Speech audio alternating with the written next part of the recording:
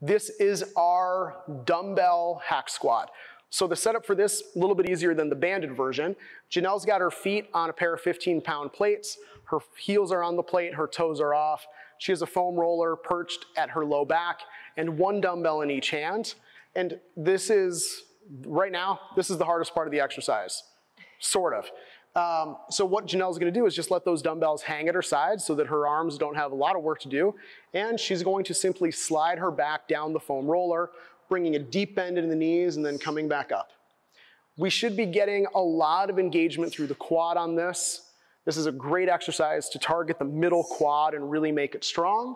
It isolates in a way that few other exercises will. Great, let's just go one more. Thank you, Janelle. And guys, those are our banded hacks, or sorry, that is our dumbbell hack squat.